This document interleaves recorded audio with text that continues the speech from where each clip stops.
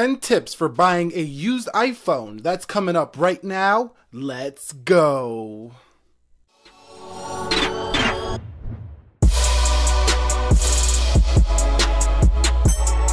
So what is up, guys? This is Nick here from Everything Tech, helping you to master your technology, and welcome to the 10 tips to buying a used iPhone. Now, all these iPhones you see on the table here are used and refurbished iPhones, and I'm going to share with you what I've learned in my experience to help you out in the venture if you're going to be buying a used iPhone. Now, I got 10 to share with you here, and at the end of the video, you are going to get some bonus tips onto how to buy a used iPhone, so you might want to stick around for the whole video. So number one is to make sure that the iPhone still looks new or relatively new. So here is the iPhone 5. I do not recommend you guys buy this, but this is the only iPhone I got that's kind of banged up. And you can see right here, really scuffed up around the edges, meaning it's taken a beating. Now, this doesn't always mean that the phone is not functional. It does not work. But I mean, if you're going to be buying a used phone, you might as well get it in a good condition. So I'd recommend, if you're buying a used iPhone, don't buy one that's all banged up and scuffed up. Look for something that's more along the lines of this iPhone 6. Now, this was a used iPhone here, and you can see it's in very good condition. It looks pretty much new across the board and looks pretty great all around. So definitely look for a phone that's in pretty good condition. You're going to like that here. And definitely stay away from anybody who's selling a phone like this that's all cracked up and banged up. You definitely don't want to buy this, because even though that the body is functional, you're definitely going to lose money on this investment, because what you have to do is replace the whole screen, and sometimes it breaks into the body, and you'll buy this phone online, you'll see it used for really cheap, and you're like, okay, I'll just go get a new screen.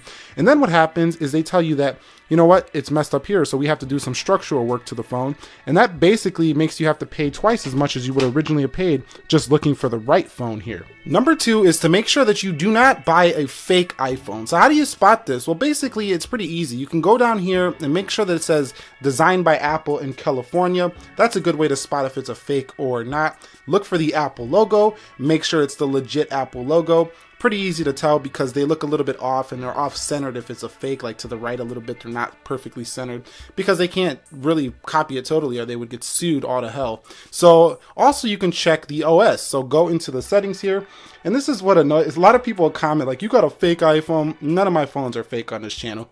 If you go into general, you go into about section, you'll see that it does say iOS 10.3 version here for the iPhone 6. So you just know that it's iOS. That's a dead giveaway that it's not a, a real iPhone. It's a fake if you go ahead and you don't have iOS on there. So number two is to make sure you don't buy a fake one. Number three is to go ahead and verify the IMEI on your iPhone. So this also can be found here under the iPhone logo. It's placed right here, and there's plenty of IMEI checkers online. Just go on Google and type in IMEI checker, and you could check to see if this is a stolen phone or something like that, or if it has iCloud lock on it. You could check things like that as well. So definitely go ahead and check your IMEI before you go ahead and buy an iPhone online. Number four is to verify that you do not have a locked iPhone. You can do this by going to Apple's activation lock status tool online. Just do a quick Google search, and you can check to see if this has been a stolen iPhone or not once again. So go ahead and do that if you're looking to buy a used iPhone. Go ahead and check the, if it's an activated phone, like if it's still on service, meaning somebody found it in the park and somebody's still paying the bill for it, you're not going to be able to use it. So use their activation tool online. Now, this next one's a little bit more tricky, and that's to verify that you don't have water damage to your iPhone. The way to do this is you actually have to take the case off. So you have to remove the Penelope screws here and take the rear casing off the iPhone. This is a little bit more tricky. So this one you might want to, once you get your iPhone, take it to maybe the closest phone guy to you and go ahead and have them check to see if this guy is water damaged. So yeah, make sure you don't buy a water damaged iPhone if you're looking to buy a used iPhone. One thing to make sure you always check is the camera on your iPhone if you're buying a used iPhone. So if you get it, make sure that the pictures are pleasing to you. Check the video quality as well to see if it does turn out sharp. This is a great way to know if you've been getting scammed or ripped off. Do not get one with a messed up camera. Sometimes people crack iPhones, they rebuild them and they put a crappy sensor in there and you don't even have the legit Apple sensor. I actually had this happen with one of my 5S's. So definitely make sure you check the camera right out of the gate, because the last thing you want to do is use this phone for a week, your return period ends on whoever you bought it from, and then you have this crappy camera on your smartphone. Number 7 is to go ahead and check the battery life. So how do you do this? You simply turn this baby up to max brightness, turn on Wi-Fi, turn on Bluetooth, make a couple of calls here when you get your iPhone, and check that battery life. If that thing has dropped down rapidly, like 3 to 5% just in those little few minutes that you were messing around with this phone, there's a battery issue on the iPhone you just purchased. Also, you can go ahead and download a battery app that will go ahead and check the status of the cycles on your battery. There's plenty of apps on the App Store. I'm not going to share them with you here. Just type in battery checker on App Store and there'll be plenty of apps that'll show you the cycle life. And if it has a lot of cycles, you might need to get the battery replaced. Now, this one is not one I would send it back for. You can simply go buy a battery online and have someone put it in, or put it in yourself, and you have a fresh new battery. But it's still something to make sure you don't want to buy when you buy a new iPhone, is to make sure you don't buy one that has an old messed up battery, because sometimes when you buy those replacement batteries, the battery life is never the same as when the iPhone was new right out of the box. Number 8, if you're buying a used iPhone, is to go ahead and check to see if Wi-Fi works, GPS, Bluetooth, and all the functionality things that you're going to need on your iPhone. Now, it might seem like common sense to do this, but a lot of people don't. You know, I've seen people buy a phone used and they just go ahead and think everything works, and then they come to find out later, oh, this don't work, and then they go ahead and blame Apple when it's really that the phone, the person who owned it before was just really rough on their phone. It had an issue, they never replaced it, and now they sold it to you. So make sure you check all of these functionality things like privacy, location, you know, Bluetooth, Wi-Fi settings, to make sure that all of these things are functional, because these are very useful and practical features you're going to need on a day-to-day basis. Number 9 is to go ahead and check that 3.5mm headset jack if you are buying an iPhone prior to the iPhone 7 series used. These guys are notorious for being broken and messed up, and this is not something you're going to notice right away, because I think when you first get an iPhone, you're not sticking your headphones in there right away. You're messing around with it, you're playing with it, and you know, this is something to check right out of the gate for an iPhone used, especially if you're buying it in store and you can play with it like a used shop or something like that.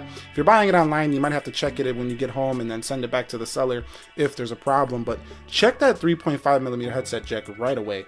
Another tip that I could recommend to you when you guys go ahead and buy an iPhone is to check to make sure that all the volume rockers, Touch ID, all these buttons work. So go like this, turn up the volume and things like this. Make sure that all the buttons on the phone work right away. Now this one I think most of us knew already, but you just want to share. I just want to share it anyway, just to remind you to check to make sure the silent switch works. Everything on the iPhone works, and that's a good sign that you're going to be having a pretty good purchase here in your used iPhone. That is 10 tips on how to buy a used iPhone. You know, these tips should help you get a really good purchase in your next used iPhone purchase if you decide to buy them. But I also said in the beginning of this video that I would share with you a couple bonus things if you're going to go buy a used iPhone. And those bonus things are: check for dead pixels. Now this one's a little bit trickier. You have to have an eye for detail for things like this. But examine the screen and see if you see any like little dots in the screen. That's a sign you have dead pixels on your iPhone. Another thing I would recommend is you guys go ahead and check the speakerphone on the iPhone that you do purchase. Make sure that that speakerphone does work up to your liking. If not, go ahead and take it back or send it back to the seller. Also, I would make a phone call to test the speaker quality. So the earpiece up here, I also do that because, you know, I had a Galaxy S4, I think it was the one I showed you on the channel. That phone actually, the speaker grill does not work anymore, and that was a used phone. So I do want to recommend you guys check the earpiece, phone call quality, and text messaging as well. And those are the bonus things I was going to share with you at the end of this video. Also, one more thing to note is that if you're buying on some sites like Swappa, eBay, take a look at the seller's history, take a look at the ratings. You know, this is going to tell you a lot about the reputation of that seller. But anyway, this is 10 tips on how to buy a used iPhone. If this helped you out, guys, do me a favor, click the like button for me. Share this with any of your friends, family members, anybody you know who is buying a used iPhone. Be like, look, I don't have time to tell you how to buy one, but Nick's got this video out. Go check this out. This should help you with everything you need to know.